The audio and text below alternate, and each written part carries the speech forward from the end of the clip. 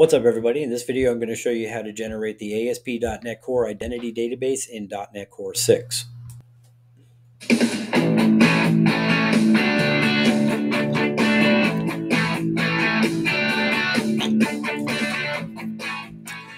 Okay, so the first thing I'm going to do is go into Visual Studio 2022, select Create a New Project, and select ASP.NET Core Web API. And just hit Create. I'm going to let mine spin up for a sec and be right back. Okay, so the first thing I'm going to do is go into my app settings.json and configure a couple of things. We're going to add my connection string and my app settings. Essentially, we have our identity connection. Our database is going to be called identity. It's not created yet. We're going to do that in this video with code first migrations. And our app settings, this is going to hold our client secret. We'll get into this in part 2 of this video series on creating JSON web tokens. Essentially, this just needs to be 16 bytes long, at least 16 bytes long. And so I have 16 characters here. And that's it for this. We're going to also create a class to hold these as C# POCO class to hold them as C# models. So one other thing I want to do before we get started is to go to my application, right click and go to Manage NuGet Packages, hit Browse, and we're going to need Entity Framework Core.SQL Server. So Microsoft.Entity Framework Core.SQL Server, install that. And we are going to be using the command line, so we're going to need Entity Framework Core.Tools. So let me install that one.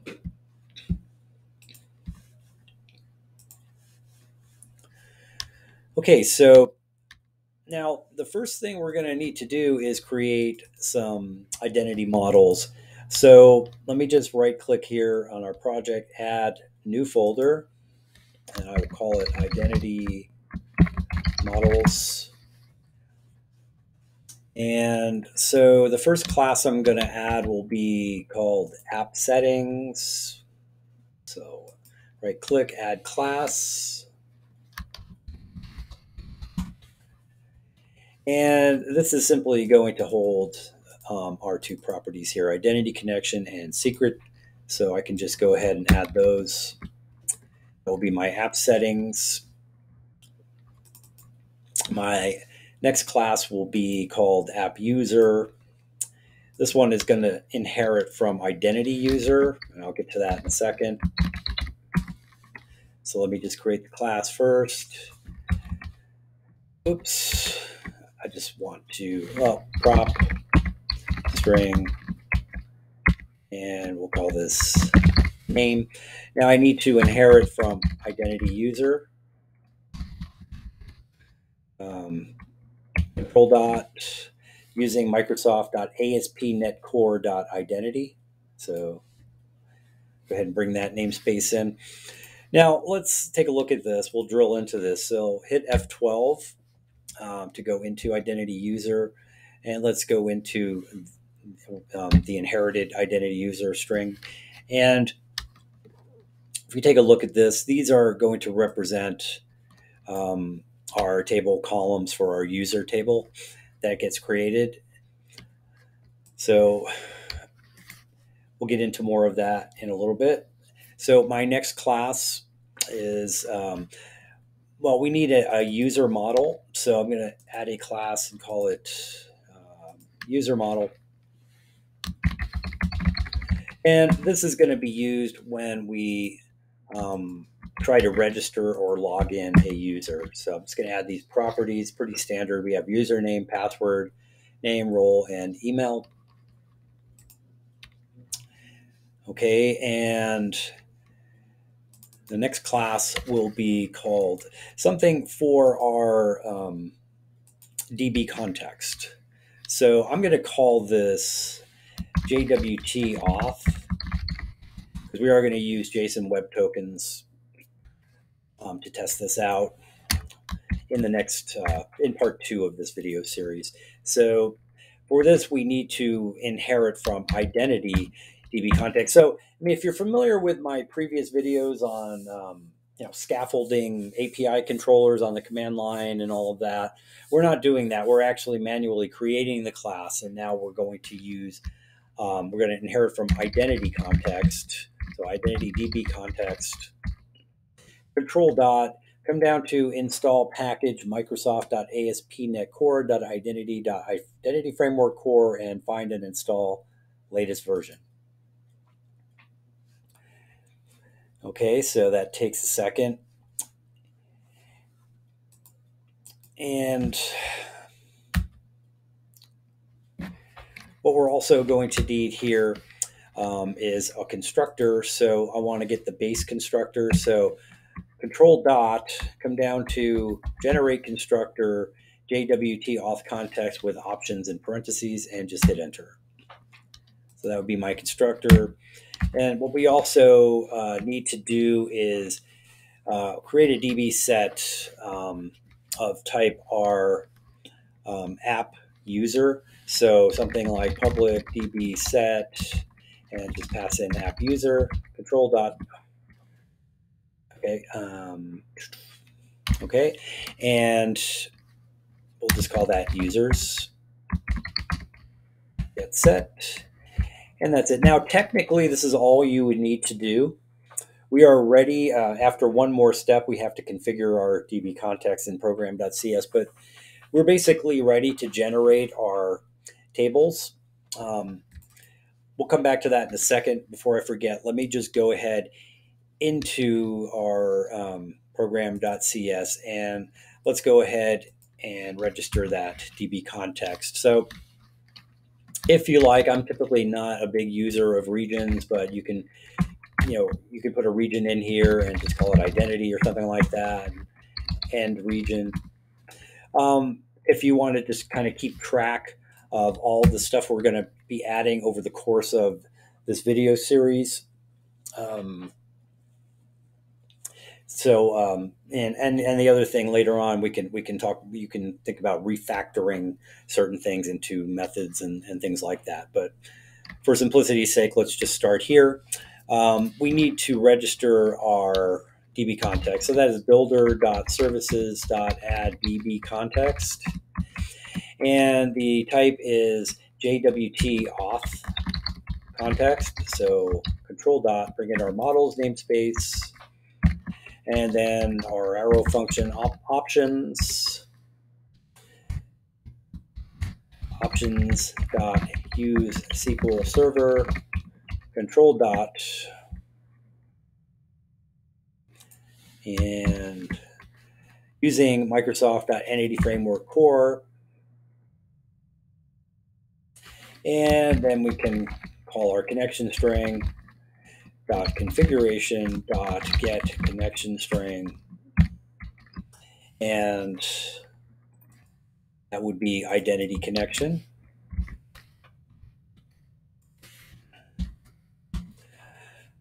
And now we have our DB context registered, so we are ready to actually go to our command line and start our migrations. Just want to do a quick build. Build succeeded. Well, let's go back to our auth context. So we can use this as it is, and it will generate all of our tables for us. I mean, so that's all we actually have left to do for this part one of this series in this video, is to generate the tables and show you the tables in SQL Server.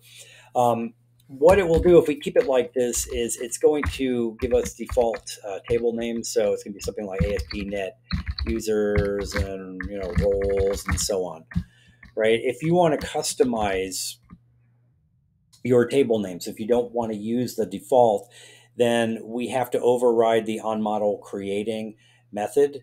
So let's see what that is. Let's drill into this. So identity DB context, hit F12, and let's drill into this identity DB context.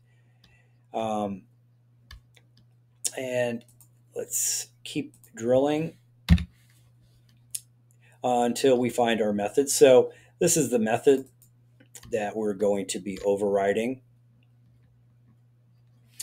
Okay, so let me show you how to do that real quick. And this is optional. You don't need to do it. And I will put the code on my GitHub, and I'll put a link to that in the description. But so we need a protected override void. And you see it gives us the option right here, which is really nice. And it creates our method. And base on model creating, you need that. And then for your code is basically builder dot entity. See, it writes a lot of your code for you, and then just pass in. We need to pass in identity user here. So you're going to need to bring in that namespace using Microsoft.ASP.NET Core.Identity and hit enter. Okay, and then we have an arrow function, so entity, and we can just call our toTable method. So entity.toTable, and give it a name, and user. So that will create our user table, and that will be for our identity user. So it's going to create a user table as opposed to the default, ASP.NET. I think it's ASP.NET users. I think whatever the default name is. And then we would do similarly. So if you wanted to, for the role, the user role table, so it would be builder.entity, and then you need to pass in identity role. Identity role, and then entity, and then the same thing, entity.toTable, and just give it a name, and then you can call it role. So you can do that for all of your tables. So let me go ahead and I will add the rest of those for you. And like I said, this is totally optional. Let you take a look at that. And, like I said, all it's going to do is when we get our database, it's just going to, our table names are going to be user role, user roles, user claims, user logins, role claims, and user tokens, as opposed to the defaults. Okay, just going to do a quick build, Control-Shift-B. Now I need to go to my package manager console, so we're going to start our migrations. If you don't have package manager console open, you can go to tools, you get package manager console.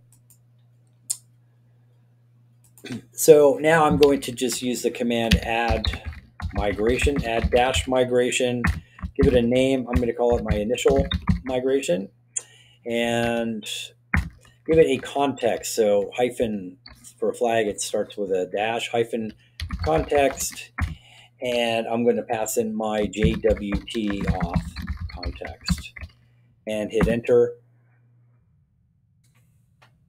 And it's going to do, you see it created our initial migration class.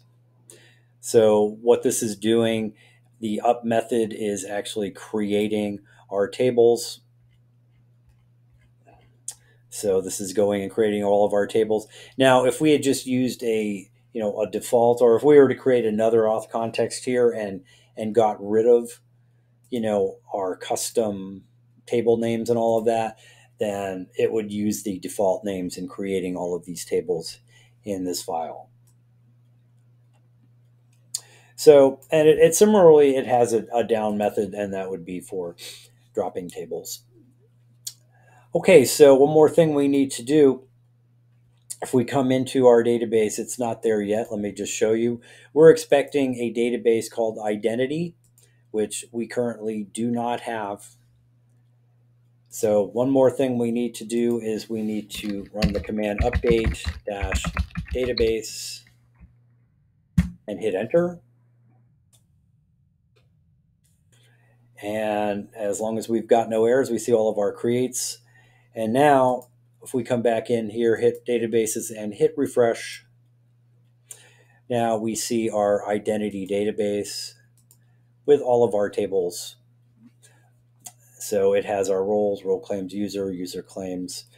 One thing I like to do in my role table, so I don't forget, is just add an ID, which is integer. So, and I'm just going to make this an admin role. So I'm just going to name everything admin across the board. And you'll see that in the next part of this video series, why we need to do that. Okay, so let's go over this again. We'll just review this. So we have our auth context, which we manually create, and then we set up custom table names for our identity database, which is optional. We need to inherit from our identity DB context. We need to pass in a DB set of users, which is an app user class that we need to create that inherits from identity user. The only configuration we needed to do so far in our program.cs was to add our DB context and pretty standard our connection string. So that's all we need to do to get up and running. In part 2 of this video series, I will show you how to add JWT authentication and create an API controller for using Swagger to test the registering a new user and logging in and creating a JSON web token. So anyway, that does it for today's video. Like I said, I will post all this code on my GitHub. And please, if you like this video, go ahead and smash that like button, subscribe to the channel, leave any comments down below, and I will see you next time.